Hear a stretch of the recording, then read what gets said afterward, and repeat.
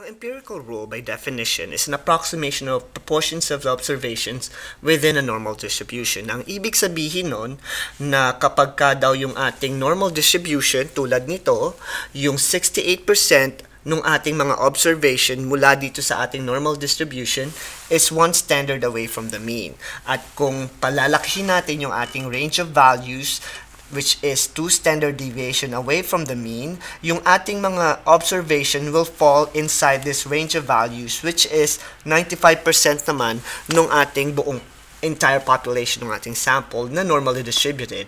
At kung 3 standard deviation away naman, 1, 2, 3, which is mas malaking range of values, ibig sabihin nito, 99.7% ng mga observation natin is nakapaloob dun sa range of values tulad nito.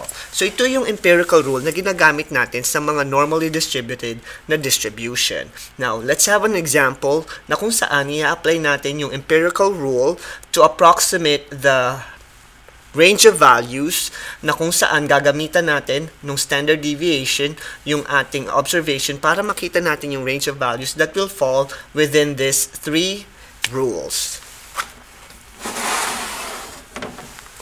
So sa ating unang example, the distribution of heights of young women aged 18 to 24 years old is approximately normal with mean of 64 inches and standard deviation of 2.5 inches.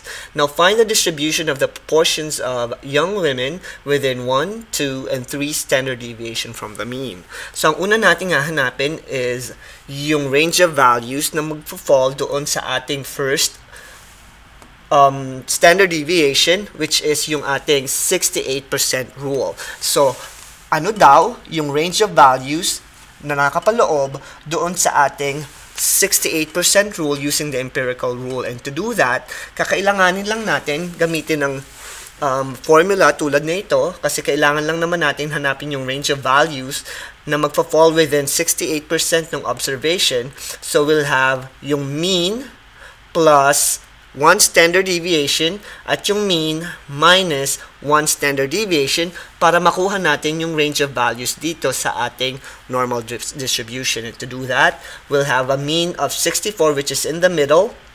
So sa gitna, para makuha natin yung upper limit, 64 plus 1 times 2.5 will give us 66.5.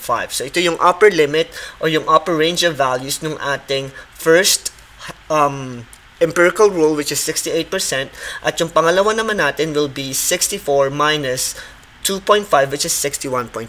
So yung ating range of values na 68% according to the empirical rule is between 61.5 inches and 66.5 inches. At ito yung ating unang range of values para sa empirical rule. Now, since kailangan nating hanapin yung dalawa pang range of values, kakailangan naman natin hanapin yung sa 95% at sa 99.7% using the standard deviation. So sa pangalawang partitions, so nakuha na natin yung unang partition o yung unang range of values natin na 68%, hahanapin naman natin ngayon yung 95% which is simply 2 standard deviation away from the mean.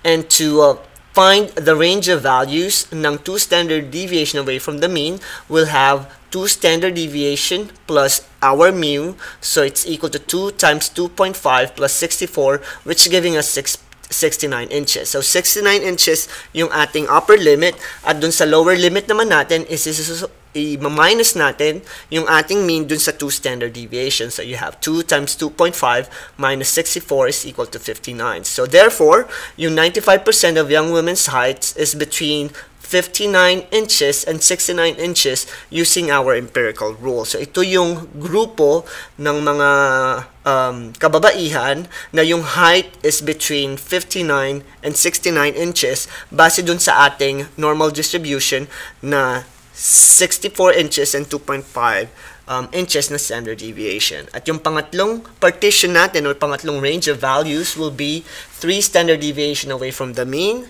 na nakocover yung 99.7% ng entire distribution or proportion ng ating population dun sa normal distribution. So to find the range of values, tulad nung ginawa natin sa example 1 and 2, so you have 3 standard deviation plus mu and 3 standard deviation minus mu para makuha natin yung lower limit and upper limit. At yung upper limit, we have 3 times 2.5 plus 64, which is 71.5 inches.